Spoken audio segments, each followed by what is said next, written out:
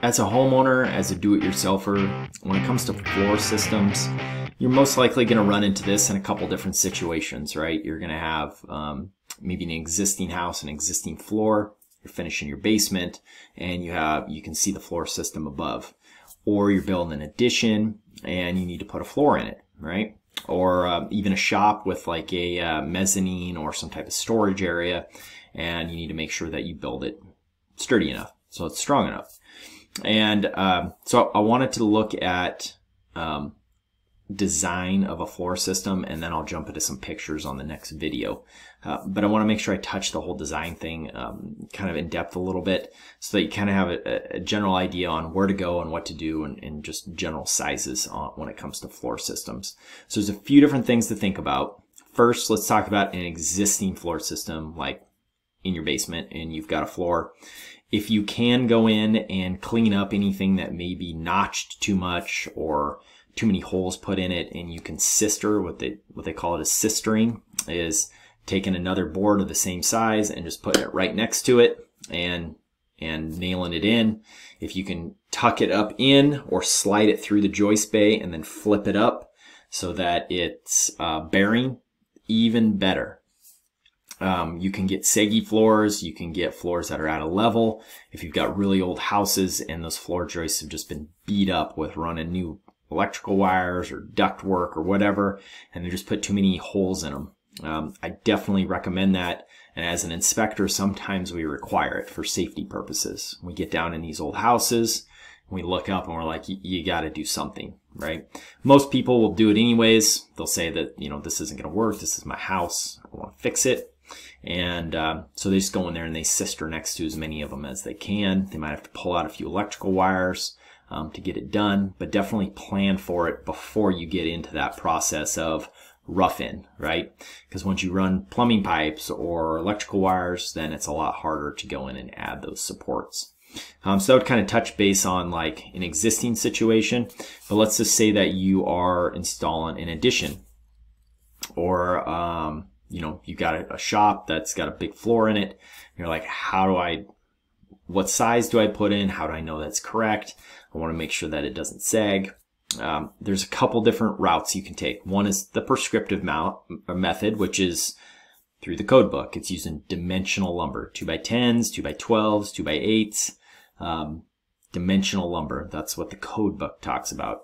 Then you get into I-joists, which are like a manufactured joist, right? It looks like an eye, right? It's got like a particle board in the center, and then, you know, the top flanges, top and bottom flanges on it. And they have like pre-knockout holes for some of your penetrations that you have for electrical wires. If you go down the I-joist road, you can get with whoever got you your, is getting you your lumber package, and they can design it for you. Right? They can decide, do you need 11 7/8? Do you need 9 1/2? What size I-joist do you need? What's your span? And they will literally design the whole thing. They'll tell you what you need for beams and brackets and hangers. And if it's within your budget, you can purchase the whole package, have it delivered. If you're doing it in the prescriptive method, then you just want to make sure that you kind of follow general code requirements. And so right out the gate, the number to think about in general is 15 feet. Most floors, even with I-joists, from what I see, do not span over 15 feet. So if you've got a house that's 35 feet wide, well, and you're running your joists that distance, you're going to end up with at least 1 or 2 interior bearing walls, right? So that means that you probably need interior bearing footings. So when you put your footings and your foundation walls in, you're going to have to think about, you know, where is my floor breaking? You know, obviously with like an I-joist, they can span farther than 15 because it's all design. They're going to design it and tell you. And I'm not saying you can't do that with some of these charts, but you also got to think about, well, you know, am I better off to put in like an interior bearing wall, or do I want my floor joist to be like 8 inches or 12 inches on center instead of 19 or 16, right? More lumber or bearing wall, you know, that like, how does all that stuff mesh together? You want to just run that through yourself and figure out what you need. Most people use 2x10s and they span about 15 feet. That's what most designs are that I see. When you get into new houses, if this was a brand new house that you were doing and you used I-joist, which is a manufactured product, the code actually requires that you drywall the underside of it. You're like, well, I'm not going to finish my basement. I'm going to do that at a later date. I don't want to install drywall because I want to be able to get up in those bays when I do finish the basement. Well, you might want to look at using dimensional lumber then, because the exception is if you use like 2x10s or dimensional lumber, you do not have to drywall it. And it must have something to do with fire rating, and that if a fire starts, those pre-manufactured I-joists are pretty flammable and they just spreads through the house faster than if it's just a solid piece of lumber. That was installed, I believe, in the 2015 code, and it's just been in there ever since. So that's another thing to keep in mind. Now, it's only in a basement situation. If it's a crawl space, it's non-living space in the crawl, well, then it doesn't matter. You can use either you want. You're not going to be required to go in there and drywall the underside of those I-joists in a crawl space. That's just in a basement situation where there could be living space down below, storage, people store in their unfinished basements, and if a fire was to start, they want to make sure it's protected. And so anyways, let's look at the code and the charts here, and so you can have an idea when you get into design what you'd be looking for. So let's see here. So this is floor joist spans for common lumber species, and it says residential sleeping areas live load 30. So they actually have different charts here. So that was for sleeping areas, and it was a 30-pound live load. And then we get into here, and they have living area, which is a 40-pound live load. So if you want to know you're covered, you're going to do the same thing through the whole house. You just stick with the 40-pound live load, right? Because it's a little bit more weight. The spans, are going to be a little smaller. If you were only doing an addition, you add only a bedroom, and you're like, I just want to save as much as I can for funds, so I don't want to have to put in extra lumber, then you would probably hop over to just the sleeping area chart to come up with what your spans can be. So again, it depends on what type of lumber you're using. If you're down south, maybe you're using a southern pine or some other type of material. Where I'm at, we use Doug fir larch. That's number 2 is the usual, but you can see there are different grades in here, right? So make sure you're getting the right grade of lumber and make sure you're looking at the chart. But if I was to go to the box store and I was to go pull a 2x4 and go buy it, most likely it's going to be number 2. That's just kind of what they stock. You might have to special order number 1 or structural select. But then it dives into, so spacing, right? I kind of told you the sweet spot was 15 feet. So if I have 2x10s, and I'm talking about 15 feet, and I'm talking 16 inches on center with number 2, here they're going to let me go up to 17.5, right? So maybe you got that little bit longer span. I'm at 16 inches on center. I'm okay, right? If I hop over here to maybe your dead load's a little more, we go off of a 10-pound dead load, but maybe your dead load's a little bit more where you're at, and so they're going to take you over here and they're going to put you right here at that 15.7. So again, that 15-foot mark, right? And let's go hop over to the other. So that was 16 inches on center. Now here's the rest of this chart. So a lot of people will do the 16 or they'll do 19.2. I very rarely ever see 24. And I very rarely ever see 12-inch on center. 12-inch on center is just if you really don't want to put in that interior wall and you're really close to getting to where you need to go, and they'll just say, okay, let's hop it to 12 inches just to get there. So here is 19.2, and we've got, for my area, is Doug fir number 2, and we've got number 10, and here we go, 15.11. You hop over here to 2x10 at a 20-pound dead load, and it's 14.3. Again, it's just really close to that 15. That was for the sleeping areas at 30 pounds. So now what happens if we go to let's go to this one right here. So we're talking about living area with the 40-pound. Okay, so blow this up. And you go to 16 inches on center, and so we're 2x10s, third column in. Doug fir number 2, 15.7. So that's 16 inches on center in a living space with a 10-pound dead load, is 15.7. And I hop over here and I'm seeing 14.3.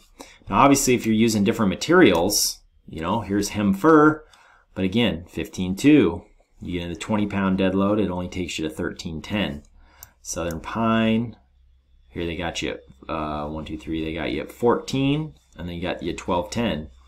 So here, pop over to here though, spruce pine fir is 15.5 and 14.1. So you can see how, depending on what type of lumber you have, whether or not it's number 2, whether it's number 1, what the grade is, it can change what the distance is that you're allowed to span for your floor system. But everything just always seems to wrap around 15 feet, give or take a foot, right? And so you can kind of take that into consideration when you're designing your project. If there is a situation where you can get to 15 foot or less in any of your spans, you don't have to put in an interior bearing wall and you can meet the requirements, then I would take that route, right? That's the direction I would always go. When it comes to sizing though, if we go back here to the chart, you can see that they allow 2x6s, they allow 2x8s, all the way up to 2x12s. That's what the charts hold. That's what they cover.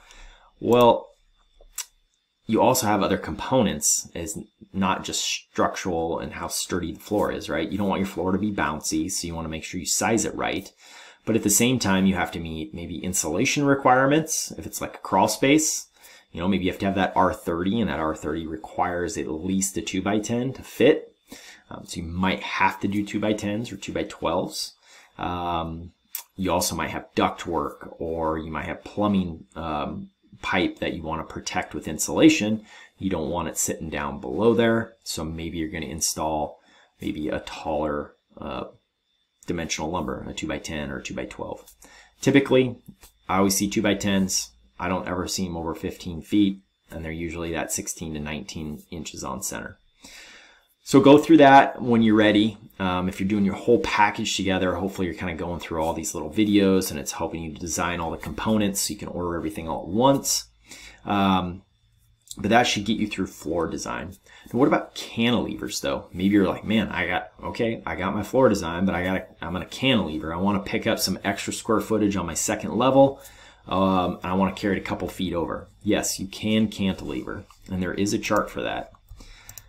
So here we have cantilever spans for floor joists supporting light frame exterior bearing wall and roof only, right? So it's only supporting the wall and the roof. Okay, so it would have to be like a second level, or like a crawl space with no second level. Okay, it's just supporting the wall and the roof.